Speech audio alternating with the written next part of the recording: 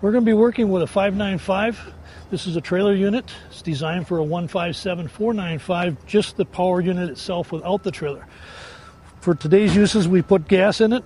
We've already checked my oil. I've already double checked my valving to make sure that it's on for the tank, off for the water to be able to go from the faucet. For the first time usage, you're needed to unroll the hose completely. We've already done that one time, so we're only going to do approximately 20 feet is enough to be able to get to my job site. You have a 100-foot hose.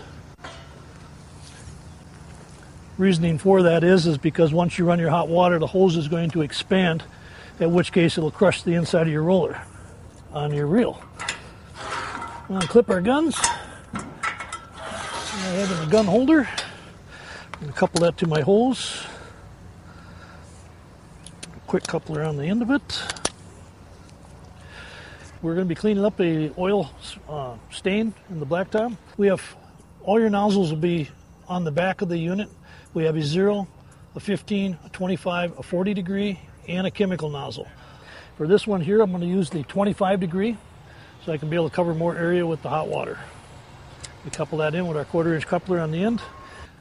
Here we have the heat switch in which you can turn on for hot water or leave it in the off for cold. You have a thermostat to adjust the temperatures you need to be able to remove what you're going to remove, either grease or dirt. So you can go all the way up to 250 degrees or as low as 160, whichever you prefer. There's 2 lights on this side here. One's a pressure switch that if there's no water flow, this will light up. So anytime you don't have your trigger pulled, this light is going to come on.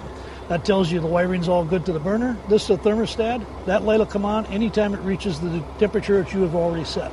We're going to need to purge the water out of the holes so we have good water, no air.